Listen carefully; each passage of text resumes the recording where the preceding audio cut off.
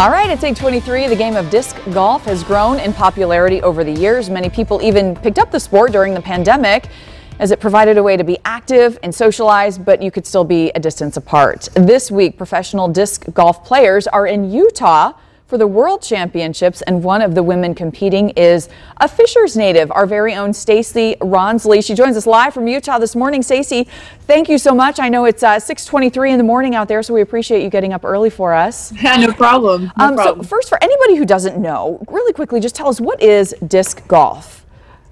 So disc golf is basically the same thing as regular golf.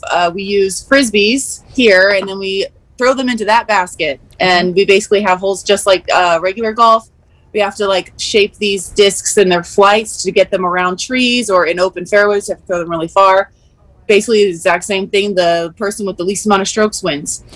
And I know this is a hobby for a lot of people. I assume it probably started as a hobby for you as well. How did you make the jump from hobby to pro?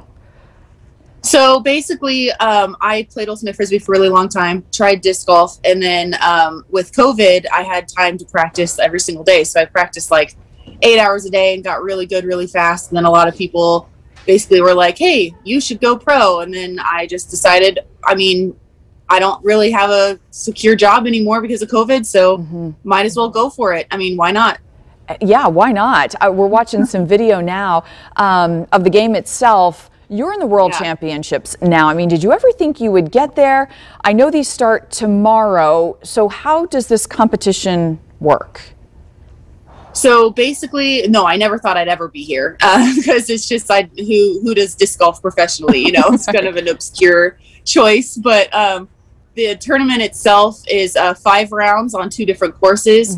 One of the courses is really open, and it's on a ball golf course. And there's a lot of bunkers and sand traps and stuff that you have to avoid. And then the other one is at a very heavy wooded course where you have to really be precise with how where your disc is gonna land, how it's gonna fly around the trees, and it's a very challenging course. Yeah, there's a lot of precision involved. I'm seeing in this video. It's really impressive. Let's go back to your path getting to this point. I know we've got pictures of your car, you've got a mini camper. Hopefully we can pop those up. Here they are, we're showing them now. So this took a lot of your own money. I know you said the pandemic basically made you unemployed, but you did save money by waiting tables before that. So what was your journey like to get to this point? Job-wise? So yeah, job-wise. Okay, so basically I was managing pet stores for a really long time, and then they all kind of shut down with COVID and everything, and so I just decided to jump over and wait tables, and then that's how I've just been affording.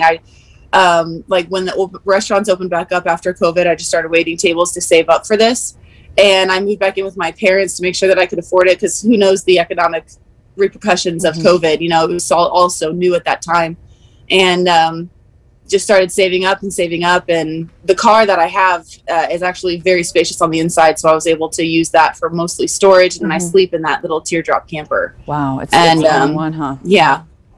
All right, well, Stacy Ronsley, you kick off tomorrow. Best of luck. Please keep us posted on how you do. We'll be rooting for you from here at home. Thank you. Thank you.